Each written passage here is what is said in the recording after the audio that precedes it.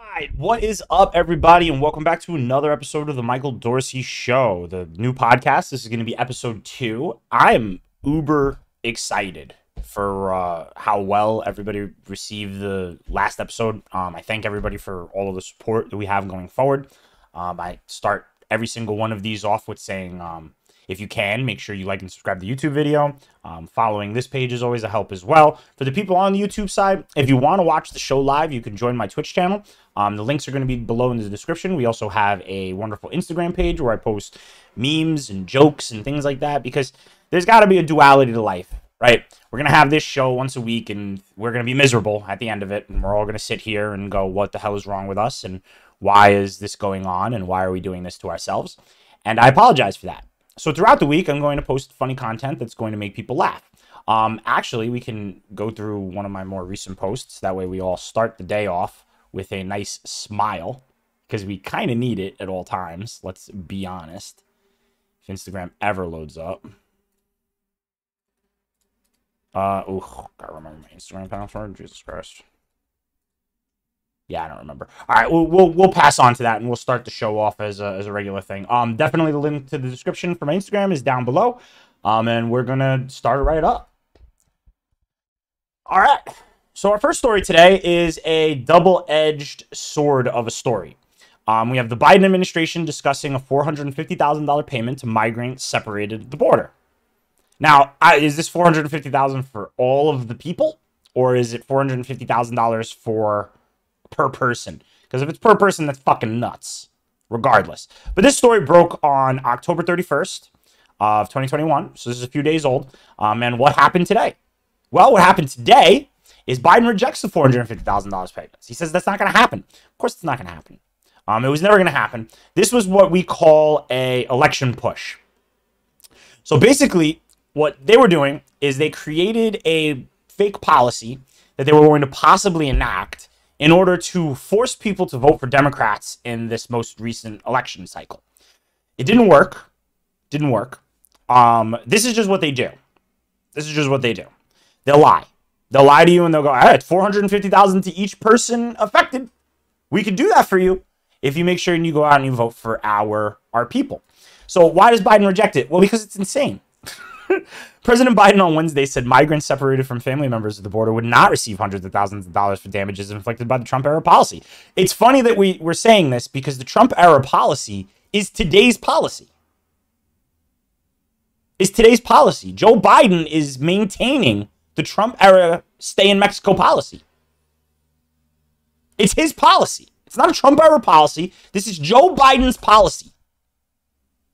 Rejecting an option for monetary compensation that has been floated in negotiations with lawyers representing the families. They're trying, man. They're trying to get something for these people that were displaced. They need to get something.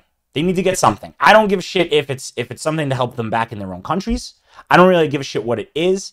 But to be fair and to be certain, what was done to them is absurd. What is continuing to be done is not the answer to it. We're not having the right conversation. We talk about this a lot, where it's we need to have the right conversation. And $450,000 is a lot of money. It's a lot of money to be taken out of your pocket for somebody that has nothing to do with you. That's a lot of money. So representatives of the migrant families and government officials had discussed giving families $450,000 for each member affected by former President Donald Trump's zero tolerance party, which led to the separation of about 5,500 children from their parents, according to the people familiar with the matter. People familiar with the matter. Okay. But when asked on Wednesday about compensating the migrants, Mr. Biden denied the option was on the table. $450,000 per person? Is that what you're saying? Mr. Biden said when asked by Fox News reporter Peter Dorsey about the payments. That's not going to happen. Of course, it's not going to happen. This was a ploy the whole time. It was a big news story. They ramped it up, and it was ramped up on both sides, right? The Democrats are going, oh, there's a possibility we're going to help these migrant families. And the Republicans are going, oh, look at what the Democrats want to do. They want to steal your money. So either way, this was a talking point that was going to get around to immigrants. And it was going to make them think, oh, this administration likes us better than the last administration. But the truth of the matter is they don't. They don't care about you. They don't care. This is all a fucking ploy and a joke. This news came out in an attempt to subvert all of the elections that were coming out. And we're gonna immediately get into the election after we continue to talk about Biden, because Biden is continuing to make an absolute mockery of your democracy. And the fact that everybody around is just being compliant with it is insane to me. So I think we got to continue this. I was actually reading this one a little bit because this one's actually insane. Look at these ads. We can get rid of them. Okay. Biden, businesses have until after the holidays to implement Biden COVID vaccine mandate. So what kind of businesses? This is important. This conversation is actually important to have. The newly released rules issued by the occupational OSHA. We're going to talk about OSHA a lot. OSHA's not a bad organization. Not a good one either. The Occupational Safety and Health Administration under the Labor Department apply to businesses with 100 or more employees. Now, why is this important? Well, because it doesn't affect your bar. It doesn't affect, most of your convenience stores, right? You're going to go to the fucking, you're going to go to CVS. Doesn't really affect CVS, Maybe it does. Maybe they haven't really stressed this out yet, that it's corporations. For some reason, the word businesses always irks me, because businesses doesn't mean corporation, right? Because if it meant corporations, then it meant every single chain and every single place. So does McDonald's have a vaccine mandate? Because they have way more than 100 employees. But per business, they don't. So this is something that I think needs to be fleshed out, honestly, because this is very, very vague. Very, very vague. Businesses have until January 4th to make sure their workers have received the shots necessary to be fully vaccinated. Or what? Or what? All unvaccinated workers must begin wearing masks by December 5th to provide a negative COVID test on a weekly basis after the January deadline, according to the requirements. Okay. Companies are not required to pay for or provide the tests unless they are otherwise required to by state or local laws or in labor union contracts. Fucked. You're fucked. If you have a principal and you don't want to get the vaccine, you're fucked. They're going to monetarily tax you. Weekly. On a weekly basis, they're going to tax you. This is fucked up. The Biden administration ordered U.S. companies Thursday to ensure their employees are fully vaccinated by January 1st, or regular testing for COVID-19 to give them a reprieve over the holidays before the long-awaited and hotly contested mandate takes effect. Workers must receive their final dose of a 2-dose vaccine, Pfizer or Moderna, or a single dose of Johnson & Johnson by that date, according to the requirements. The administration on Thursday also pushed back the deadline for federal contractors to comply with a stricter set of vaccine requirements, and they'll continue to push that back. They'll continue to push that back. All of this doesn't matter because Congresspeople's staff don't have to be vaccinated. So if you work for a congressperson, you don't have to be vaccinated. This mandate is only for businesses with 100 or more people. So if you're, I don't know, Nancy Pelosi, none of your aides need to be vaccinated. You can say that they do, but they don't. They just don't. So rules for you, but not for me. That's what this is. That's exactly what this is. Companies also have until December 5th to offer paid time for employees to get vaccinated and paid sick leave for them to recover from any side effects. Go get sick.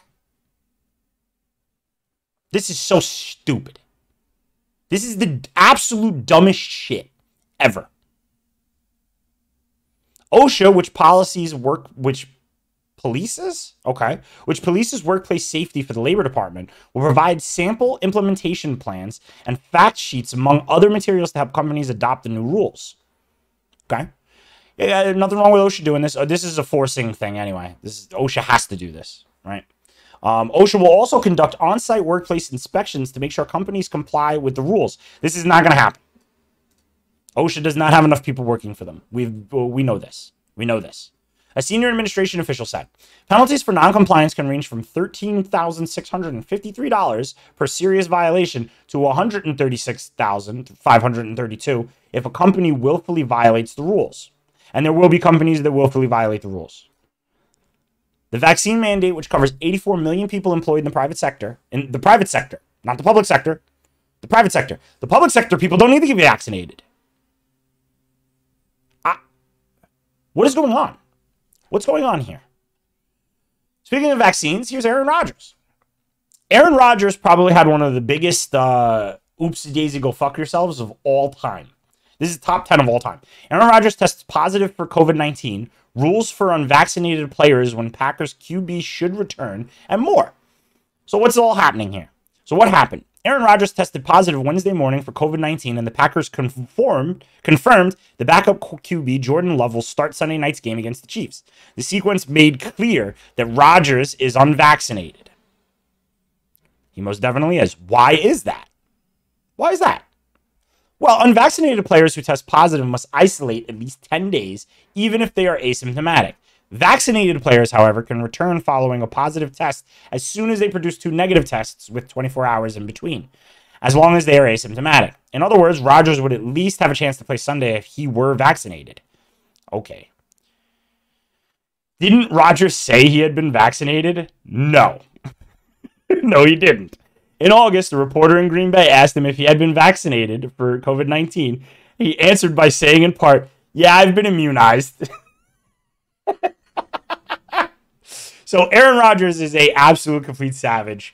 This is what you need to tell people. This is just what you need to say from now on. So nobody knows. Because it's none of their fucking business. This is not a person's business. Your medical information is not people's business. It's not. Somebody asks you if you've been vaccinated, even if you have been, tell them to go fuck themselves. Seriously. This is ridiculous. It's ridiculous. Have you been vaccinated for polio? Because I've been. Who fucking cares? Who cares? It literally doesn't matter. It literally doesn't matter. Is there a difference? No one thought so at the time. The CDC defines vaccination as the act of inducing a vaccine into the body to produce the protection from a specific disease. Its definition for immunization is a process by which a person becomes protected against the disease through vaccination. So, kind of didn't lie. I mean, he definitely didn't lie. He said, I've been immunized. Good for you, Aaron. Good for you. Why did he think he was protected against COVID-19? First of all, nobody's protected from COVID-19. If you have taken the vaccine, you have the same amount of percentage to receive the virus as somebody who has not been. I want you to understand that. We literally the other day, the White House core press guy said that everyone is going to get COVID. Everyone. You're going to get COVID-19. It's going to happen. The vaccine is going to make it so that it's less effective on you. And that's fine. But you're going to get it. If you haven't gotten it and you took the vaccine, you're going to get it. It's going to happen. Just so you know. What did the agreement say about vaccination? So it offered multiple paths towards a fully vaccinated status. They include 14 days past the 2-shot regimen of the Pfizer or Moderna, 14 days past the 1-shot regimen of Johnson & Johnson, 1 shot of any vaccine if the player had also tested positive after August 26th and has a total antibody level of... What the fuck? Come on, man. Come on. What are we doing? What are we doing? What is this? What is this? Why are we doing this to ourselves? Absent one of the outcomes, Rodgers was required to follow protocols for any unvaccinated player.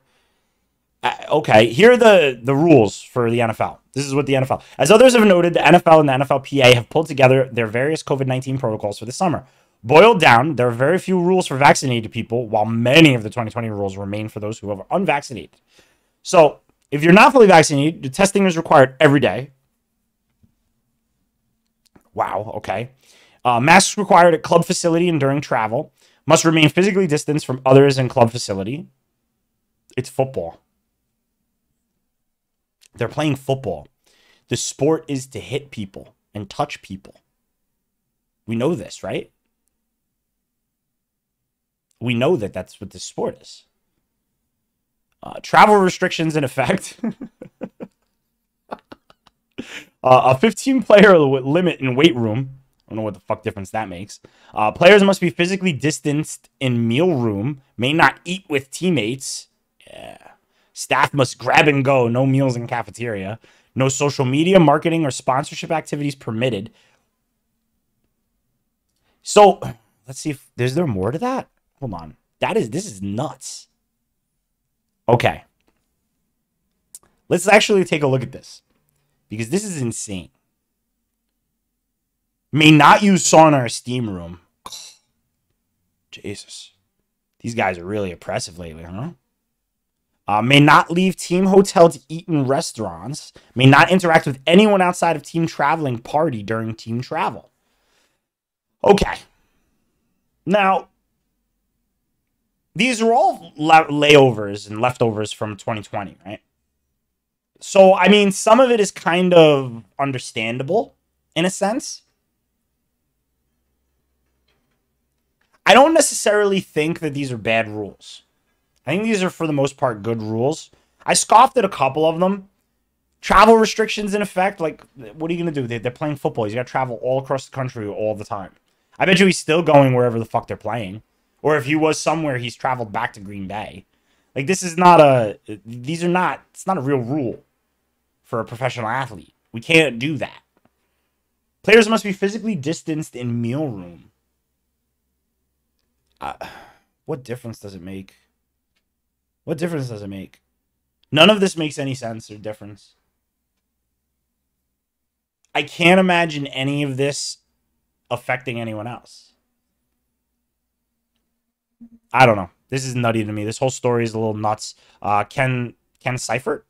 It's a very, very good chart you got your hands on here. This is impressive. Why is this important? Well, are those the only rules unvaccinated players must follow? No. An unvaccinated player, for example, can't gather in a group of more than 3 players, coaches, or other members of the football operations. So as a quarterback, this would be extraordinarily limiting. Very limiting on what you can and can't do. I'm sure these rules were not followed.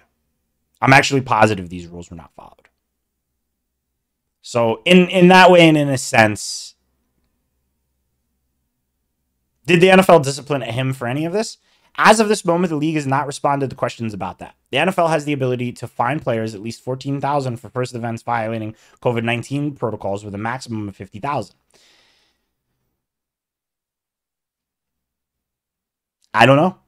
I don't think they should be worried at all. The most important thing to worry about is Rodgers' health in both the short term and long term. No, I don't think so. I think he's fine. The best case scenario is he'll rejoin the team the day after the Packers' November 14th game against the Seahawks.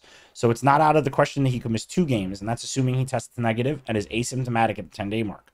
Chatter throughout the day Wednesday centered on the surprise of Rodgers' unvaccinated status, but the health of all involved should be top priority. Yeah, I agree. The health of everyone should be a top priority. If Mr. Rodgers is okay, who cares? Who cares? If he's fine and he's living fine and he's living a good life, who cares? Who cares? That's just me. So we're going to go into the fun stuff today. So today's for the fun stuff. Today we're going to do meltdowns. We like meltdowns. Meltdowns are my favorite. Glenn Youngkin. Mr. Youngkin. White racial anxiety strikes again. New York Times. This is an opinion piece by Charles M. Blow. Mr. Blow is actually a very, very good opinion columnist. I actually enjoy most of his work. I'm not sure about this title. We're going to see if this title holds any water to the article. We've noticed that they love to make titles, and the article's got nothing to do with it. They disagree with the title in the article. It's hilarious. Anyway, let's start from the top. Glenn Youngkin's defeat of Terry McAuliffe. I cannot say that guy's name. I've been trying for like 3 days to get his name right. McAuliffe? Is it Auliffe? I don't know. In the Virginia governor's race, shocked some. But it resulted from multiple factors. Democrats still haven't delivered on their promises or moved major legislation, their infrastructure, social spending, voting rights bills through Congress. This is all true. This is all true. We're living in a world. We're living in a world where they expect you to vote for people who break their promises. That's what we're doing. That's what we're living in a world with. This is all about this. White racial anxiety strikes again, and in the first paragraph, Democrats still haven't delivered on their promises or moved major legislation, their infrastructure, social spending, voting rights bills. They haven't done a fucking thing yet.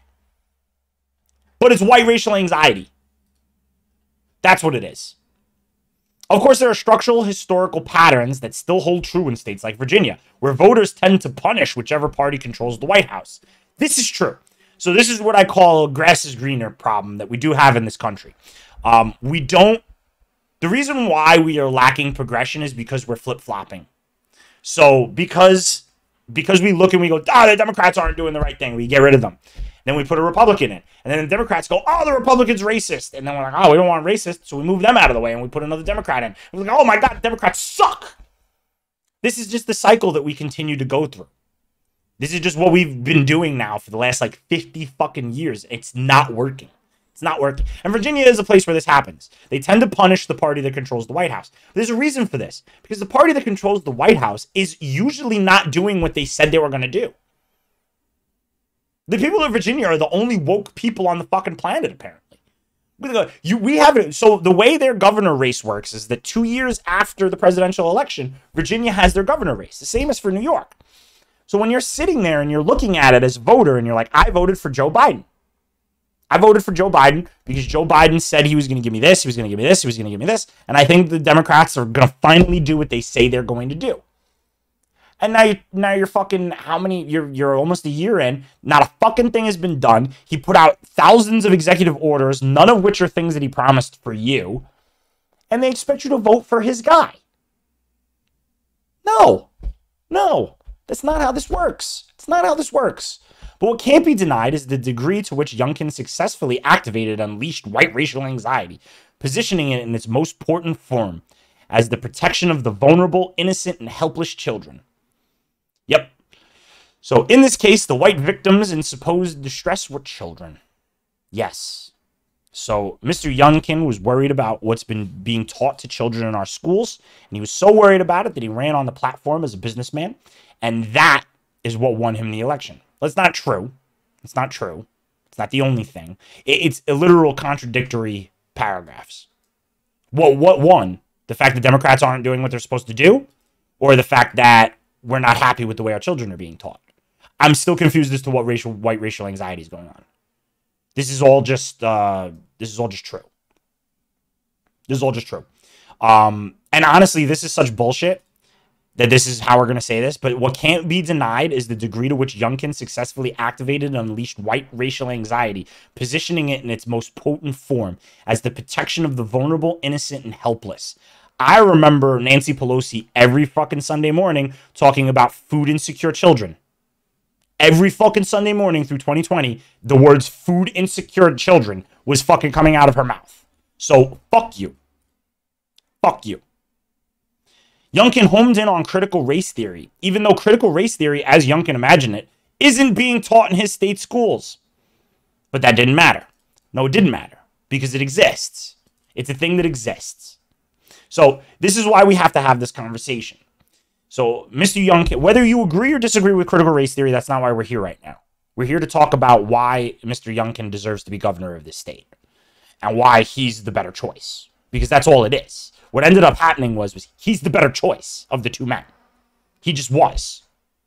He was the obvious better choice because he actually ran on something that fucking matters. Something that matters. Could you imagine? Could you imagine something that actually fucking matters to people is their children being taught bullshit in classes? How insane. There are people who want to believe the fabrication because it justifies their fears about displacement, powerlessness, and vulnerability. Okay. I suppose. It's an interesting sentence. In fact, the frenzy around critical race theory is just the latest in a long line of manufactured outrages meant to tap into the same fear, and the strategy has proved depressingly effective. Wow, can't speak. Yes, it has.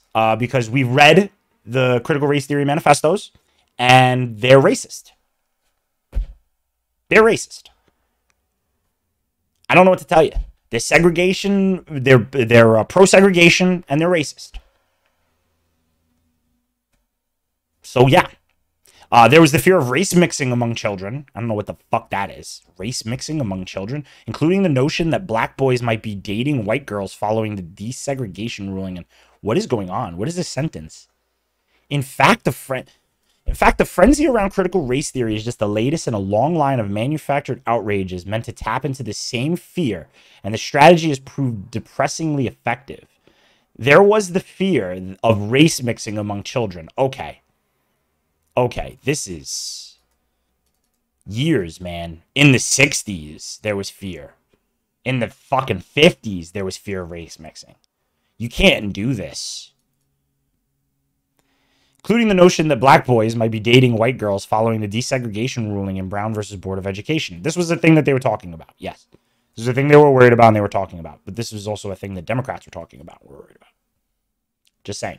By the way, there was a variation on the ancient and dusty fear peddled during Reconstruction that not only were black men incapable of governing, but that their rapacious nature also put white women at risk of rape and devilment. All right. It's not the 50s. It's not the 60s. It's not the 50s. It's not the fucking same thing. It's not the same thing. And you're literally against desegregation, but you're for critical race theory? So you don't know what critical race theory is then. Then you don't know.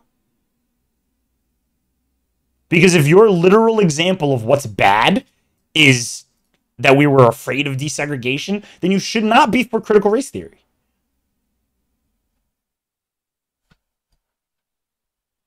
What? There was a fear of a collapse of the Southern way of life in society following the successes of the Civil Rights Movement that gave rise to the Republican Southern strategy. Yes, this is true. Richard Nixon used the fear of a lost generation to launch his disastrous war on drugs, which was not really a war on drugs at all, but yet another way to ignite white racial anxiety. Well, no. You can be a little bit more bold and say Richard Nixon's war on drugs was racist. I don't disagree with that. I don't disagree with that. It was mainly aimed at black people in black neighborhoods. I agree. I don't know what it has to do with white racial anxiety. Is it because white people are afraid of drugged up people? Because I am. I'm afraid of people on meth living in my neighborhoods. Yes. I don't know why that's white racial anxiety. Maybe it's me. Leave a comment in the thing below if I have white racial anxiety. Am I anxious about my white race? I don't know. Nixon's aide, John Ehrlichman, would later tell Harper's Magazine, this fucking guy. The Nixon campaign in 1968 and the Nixon White House after that had two enemies, the anti-war left and black people. This is not wrong. This is not wrong. This is very, very far from wrong. You understand what I'm saying? We knew we couldn't make it illegal to be either against the war or black, but by getting the public to associate the hippies with marijuana and blacks with heroin, and then criminalizing both heavily, we could disrupt those communities. We could arrest their leaders, raid their homes, break up their meetings, and vilify them night after night on the evening news. Did we know we were lying about the drugs? Of course we did. John Ehrlichman.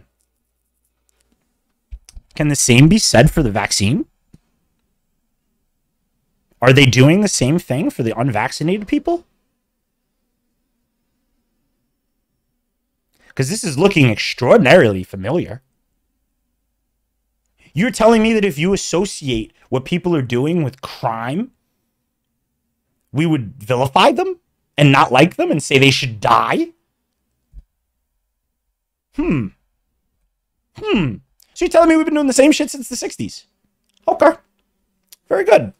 Honestly,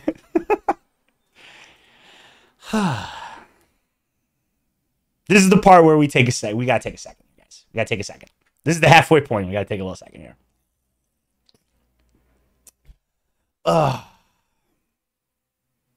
My God, man. John Ehrlichman was right. That is what Richard Nixon did. It's what Joe Biden's doing to you right now. It's what Joe Biden's doing to you right now. Ronald Reagan employed the myth of the welfare queen to anger white voters. This is not a myth. That was happening. That was a thing that was happening.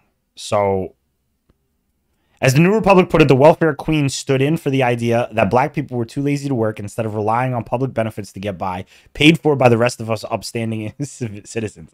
Okay, so there's propaganda behind it, but welfare queen is a real thing. That's a real thing. It's still a thing.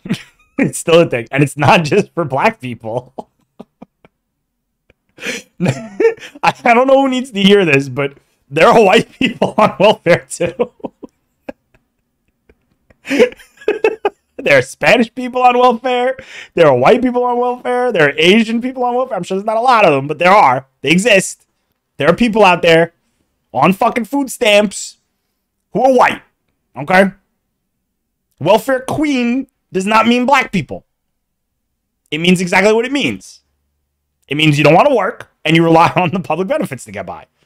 That is something that the rest of us upstanding citizens should be upset about. We should be upset about this. This is so dumb. Even though, as the Economic Policy Institute pointed out, compared with other women in the United States, black women have always had the highest level of labor market participation, regardless of age, marital status, or presence of children at home. This is also very fucking true. This is very true. You'll notice it. You can notice that in your everyday life. In fact, working class white people have benefited most from assistance from the government. Again, true. These are all true facts. So why the hell is it racist? Why is it racist if it's wrong? How is it racist if it's not wrong?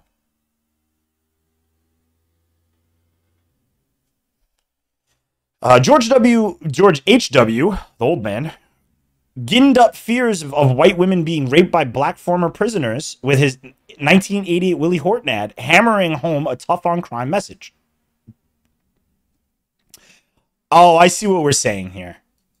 We're saying that these are things that they do to ramp up white anxiety. That's what we're saying.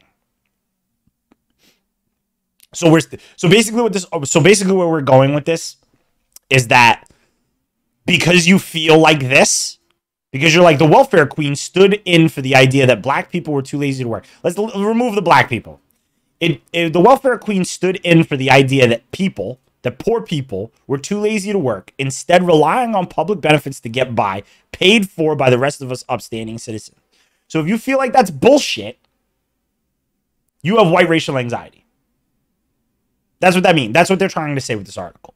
If you feel as though it's fucked up that you have to work and pay taxes so that people who don't work can get paid, you're a racist. You have white racial anxiety. So if you're a normal person, you're a racist. That's it. That's all that means. This is just normal people shit.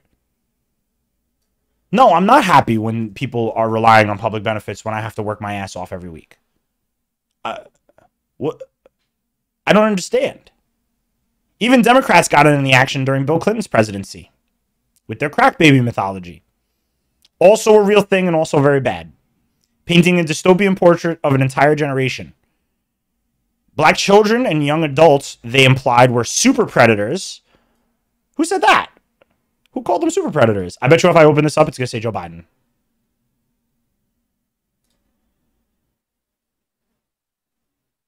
What is this?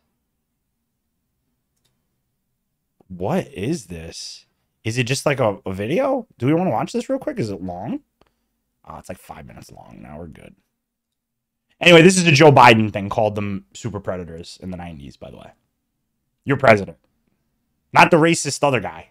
The current guy called them super predators. Unrepentant, incorrigible criminals who roam the streets willing to knock my mother on the head with a lead pipe, shoot my sister, beat up my wife, take on my sons, as then Senator Joe Biden said. Yeah, he said that. Yeah, he said that. Why, are you calling him racist? Are we calling Joe Biden racist right now? Be careful, New York Times. It seems like calling him racist. This is a Republican talking point. So really, all I'm currently getting from this whole article so far is that the Republicans got better.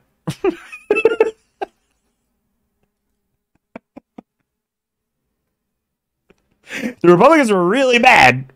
They slowly got better. And the Democrats got worse over time. Sarah Palin tried her best to other Barack Obama and make white people afraid of him. Palling around with terrorists. He was palling around with terrorists. This is true. At the time, these men were terrorists. Later on, they're considered freedom fighters. That's just how it works. She wasn't wrong at the time, but looking back on it now.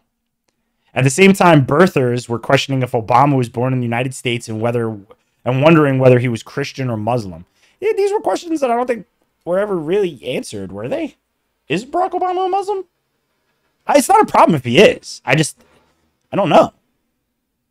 I remember that being like a conversation, but I don't remember ever like getting a confirmation or not on it. I don't know. No, because they would have made a big deal about him being the first Muslim president, wouldn't they? I don't know. Then came Donald Trump, the chief birther, who ratcheted up this fear, appealed to obscene levels, positioning Mexicans as rapists and Muslims as people who hate America. This is, wow, okay.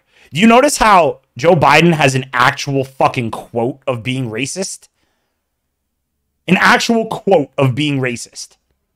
This is a man being a literal racist. And then here's just positioning Mexicans as rapists and Muslim people. Where's the quote?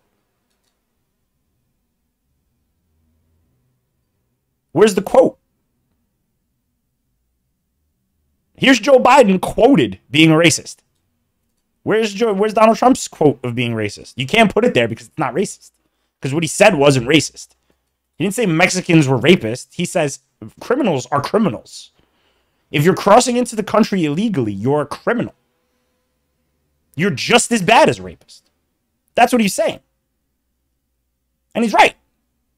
That's how life works. If you're a criminal, you're a criminal. Demonized black athletes and found some very fine people among the Nazis in Charlottesville. I still don't get this whole thing that happened here. I really don't get that. So it's no wonder Youngkin's critical race theory lie worked. It's not a lie. The parasite of white racial anxiety needed a new host, a fresher one. It's not a lie. See, a lot of people have been doing this thing where they're like, and it's not even being taught in Virginia. It's not even being taught there. Well, one day it could be. It could be one day. And these people are worried about that. And they decided, better nip this in the butt. I don't blame them. You could argue that the Democrats made missteps in Virginia. Yeah, could you? Absolutely. But to win, Democrats also need to tamp down white people's fears, which is like playing whack-a-mole.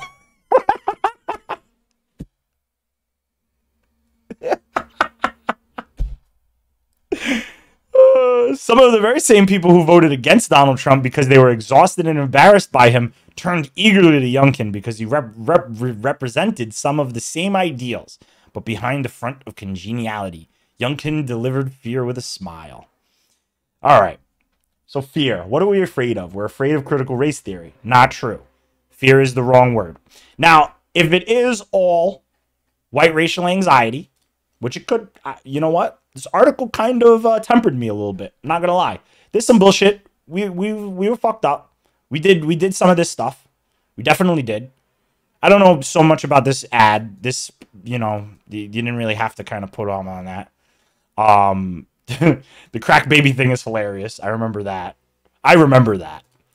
If you don't remember this, it's insane. It was an insane time to be alive. But all that being said, what's up with Virginia's Latino vote? What is up with it?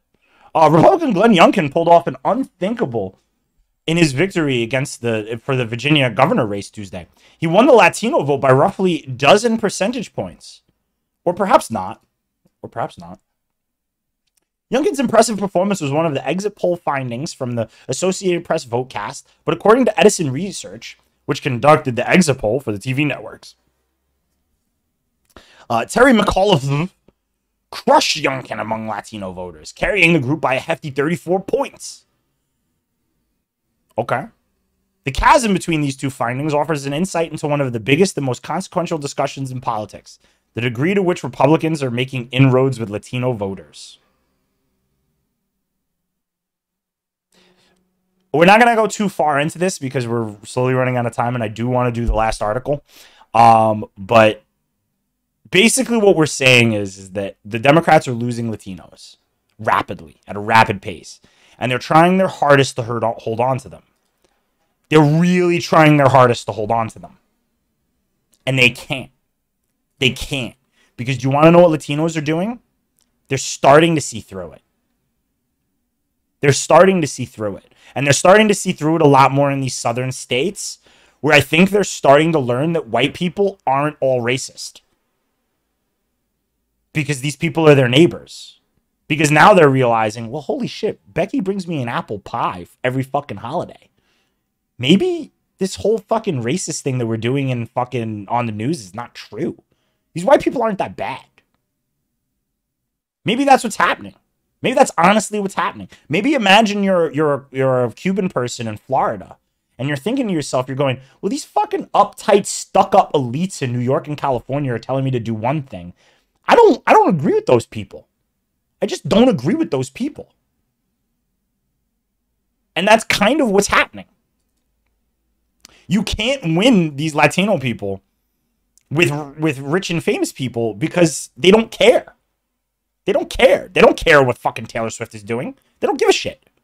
They care about what you're actually doing to them because they're from places where they do fucked up things to them. Could you imagine? Could you imagine being from fucking Ecuador and coming to the United States being told, oh, you got to be careful, the white people are racist. And you're there for 3 months and you realize, no, they're not. And now you're sitting there and you're going, wait a second. Why the fuck was mom voting for Democrats? Because they said the white people are racist? It doesn't make any sense. This makes no sense. The honest truth of this is that this doesn't matter. What needs to happen is there needs to be the discussion of, like, look, this is so nuts. Did Glenn Youngkin really win among Latinos, or did Terry McAuliffe crush him? So the answer is no. Terry McAuliffe did not crush him. Latinos vote for Republicans in these southern states now. That's how this works. Get over it. It probably means that the Democrats are in trouble for a very long time. Because Joe Biden had the largest turnout of any president of all time. Barely won. Barely won. And the next person will not have that turnout. They will not. And the people that voted for Donald Trump will vote again. Because they didn't have to be forced to vote. They didn't have to have the fucking little stickers. They didn't have to have the flags. They didn't have to have the commercials. They didn't need that. They went out to vote because they believed in something. Granted, not the greatest thing to believe in, but they believed in it. And they will come out next time for what they believe in. You're not going to win every time by having Taylor Swift tell people to vote. It's not going to keep happening. We're not going to keep doing this. Because if this is what we get when we follow that, we're not happy. Speaking of what we get, Ethiopian rebels edge closer to Addis Ababa as fears grow over all-out war. So there's currently civil war going on in Ethiopia. I'm praying for those people. I really, truly am. This is a terrible, terrible thing that's going on. We can actually watch this video kind of outlining what's going on. It's a short 3-minute video, and we do have the time. So I do want to actually do it. Let me make sure that we're getting volume for this. Yes, we are. Yes, we are. Let me just double check to make sure we have volume coming through. We do not. Why not? Because that's not right. Because this is right. Ah! All right. Maybe we won't watch it. I don't know why this isn't working. Okay.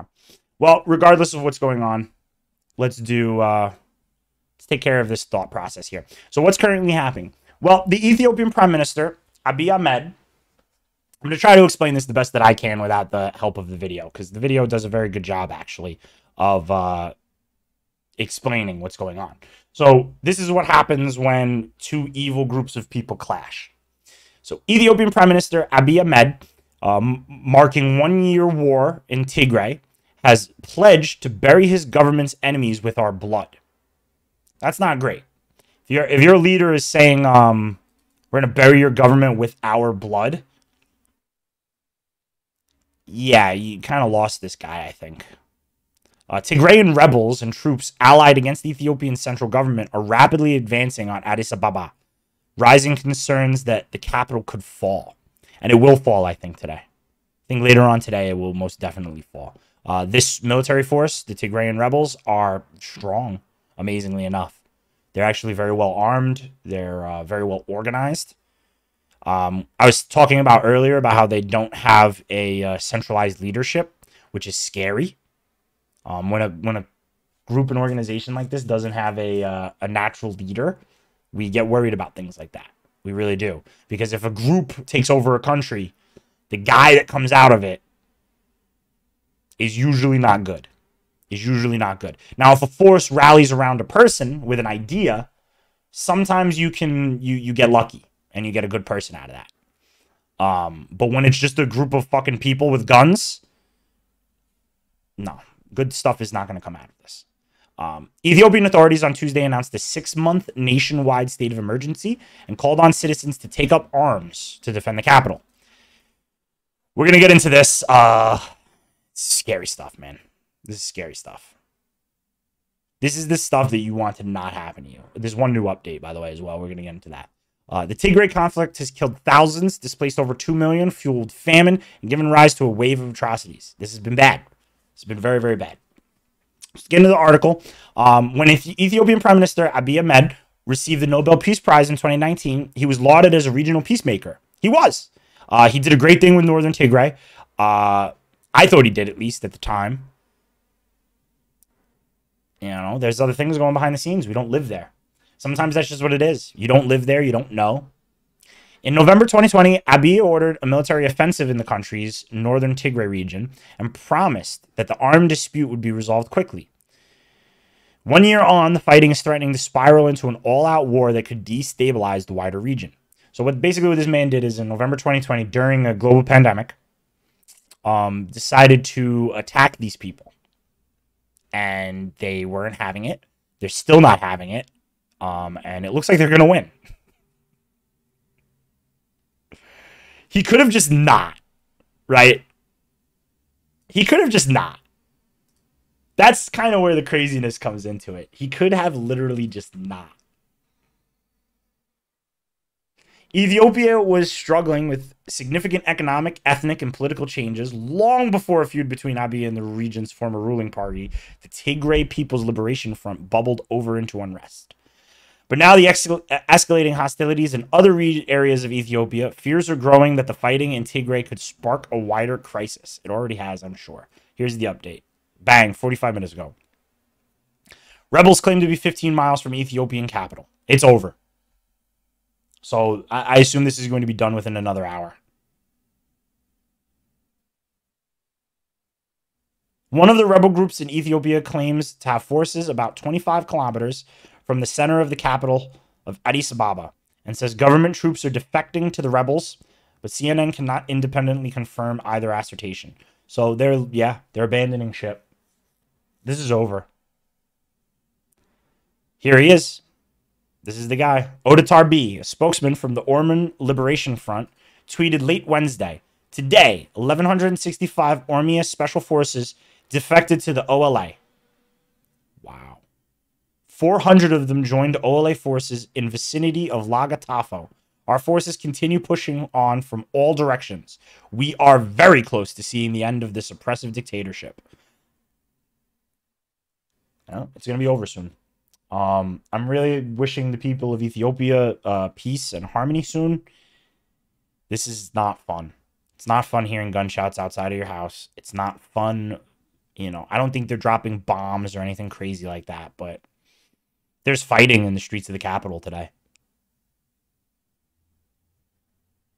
This is sad. This is a very, very, very sad day. The OLA is an outlawed armed group from Oromia, Ethiopia's most populous region. Yeah, of course they are. They're a terrorist organization. So this is what we talk about whenever we say a terrorist organization can very quickly become freedom fighters. Very, very quickly can become freedom fighters, and even quicker can become governments. very quickly can become governments. So I am assuming that the OLA will be ruling Ethiopia soon.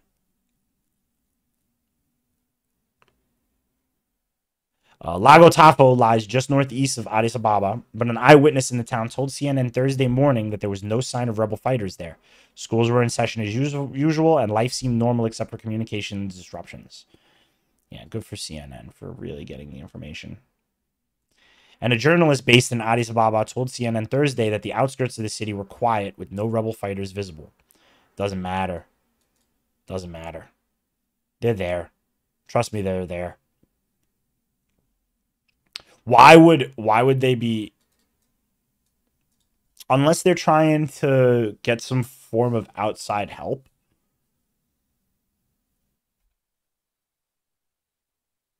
That's what I would assume would be the only reason to lie about this.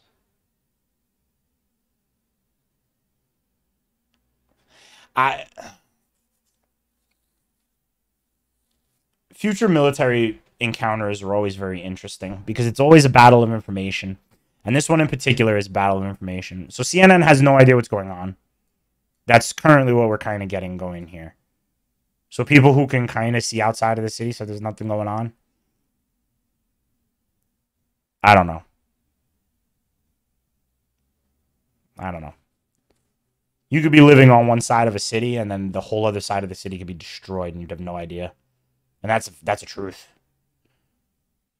CNN has attempted to contact both the OLA and the TDF about their location of their fighters, but neither answered them on Thursday. What would they answer you for? So you could post it on your website so that the fucking Ethiopians know?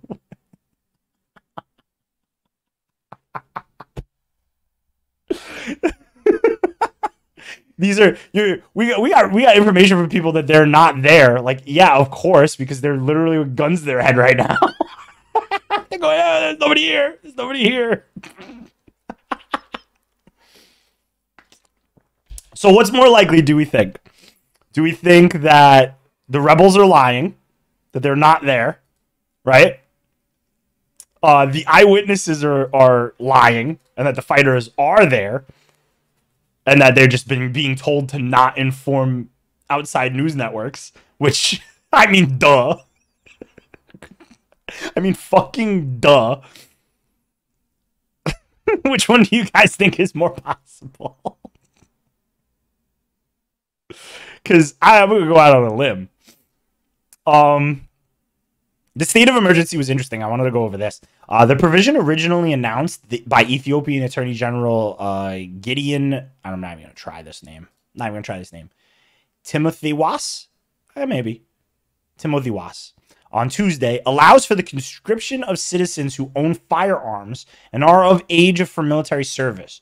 Roadblocks, communication outages, the search and arrest of people deemed cooperating with terrorist groups, among other things.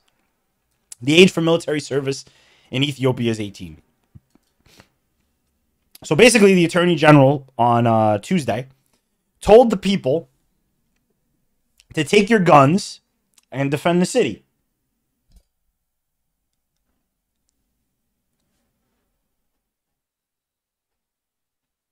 Today, 1,100 special forces defected.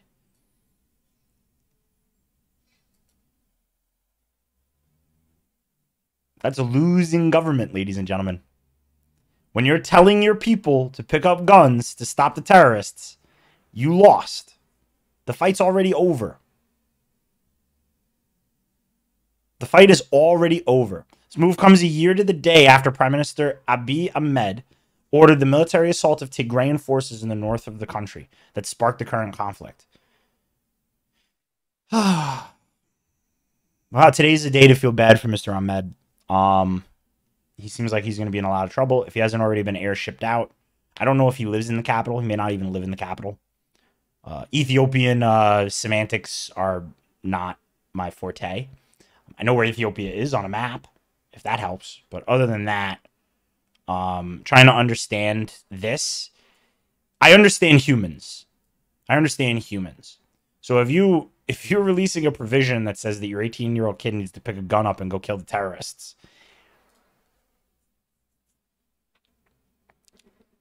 you lost. You already lost. Because they say 18, but they mean 16. And they'll take 15. That's what that means. They say 18, but they mean 16, and they'll take 15. That's what that means. I wouldn't do that either. I'd be the minute the rebels came to my door, I'd go, hey, I'm with you guys now. He lost me. He lost me. I got you guys. That's literally what's happening in this city right now. And I hope that it's as uplifting as that is. I really truly do. I hope these people really get behind it and they don't settle. Do not settle for this ever. This man orders an attack on his own country. His own country, and then asks for the citizens to fucking help fight their own country. You literally sparked your own civil war. Global calls grow for an immediate ceasefire in Ethiopia. It's a devastating humanitarian crisis. Yeah, it's bad. As rebel forces have pushed the front line further south, the U.S. and the United Nations have also voiced their concern over the deteriorating situation. You need to let this happen. You need to let this happen. The problem is that they don't want this to happen. Because if this happens here, it can happen anywhere. It can happen anywhere. And these people, the UN and the United States, they want to be able to they want to reserve the right to be able to attack you. Remember that. They want to reserve the right to be able to go, we could attack them if we wanted. There's rebels in Portland. Blow city up. That's what they want. That's what they want to have. They want to have the power to be able to do that. We can't give them that. Can't give them that. So today we're praying for Mr. Ahmed. I hope he edges out of this just fine, even though it's starting to appear as though he's some kind of genocidal maniac. Until I know more, I do hope the best for him. I don't want to see anybody hurt. I am currently rooting for the OLA. I think the OLA's already won, so that could do. On Sunday, the group claims they had captured the key towns of Dorsey and Kambolcha. Yeah. It looks like they're probably going to win. And they're probably going to win either by tomorrow or the next day. So, yeah. This is what's happening. This is the rest of the world. We're all at it. Well, that being said, we had a nice little day today. I think some of the news was very important. What did we get out of it? Well, we got out of it, number one, that white racial anxiety is a real thing, actually. I think it might actually be a real thing. I don't think it matters as much today as it did yesterday. I think it means even less today than it meant yesterday. So I don't think Glenn Youngkin won because of white racial anxiety. I don't think that's why he won. I think he won because Democrats are failing this country. They failed Virginia, and they're going to continue to fail this country if we don't push back. And the fact that they're able to go, this is just people being racist, is an immediate understanding of the fact that they don't think they're doing anything wrong. And if they don't think they're doing anything wrong, and they're not accountable, then they're going to continue to do it. They're going to continue. So we have to vote against these people. We have to. I'm not even saying vote for Republicans, because that's not even the answer, because they're fucking shit too. Clearly they're shit too. But we have to do something, and we have to hold these people accountable. If the first good fucking nail is Glenn Youngkin, I hope it is. I really hope it is. I hope Mr. Youngkin is the best governor Virginia has ever had. I really, truly hope he is. And they should too. That's what these news networks should be saying. The New York Times should be going, God, there's a couple of good things about Glenn Youngkin that we could actually talk about. And go, maybe Virginia made the right choice. They won't do that. They won't do that because the tribalism is just way too strong. So we're not allowed to have the conversation. And that's why we're here. That's why we're here at the Michael Dorsey Show, because we're going to continue to have these conversations. Next week, we're going to be on as we always are. This was a great episode 2. I think we had a really fun time. I think there was some fun stuff that went on in here. Aaron Rodgers, for one, gave me the greatest answer of all time. I've been immunized. I'm just say that to whoever from now on, whether you've been vaccinated or not. and they ask, just go, I've been immunized. Could mean anything. It could literally mean anything. The $450,000 payments, as I predicted last week, is not a real thing. The Latinos are voting for Republicans. I think that's just something that we need to accept now. And lastly, we're praying for the people of Ethiopia. I hope them a good weekend. I really, really do. I hope they have a nice, peaceful, enjoyable weekend. And I hope the same for you all. Remember to like and subscribe. Follow the Twitch page for these shows live, because we do them live. And I am a mess live and on video, so you get to see that in person. I do interact with chat sometimes in a little bit. It is going on the right side of my screen, so I do read it. I don't necessarily reply to it. I wish I did. I could do more. We'll see. We'll see how everybody feels. But until next time, thank you all again, and we will see y'all next time. Bye. And my thing doesn't work. That's fantastic.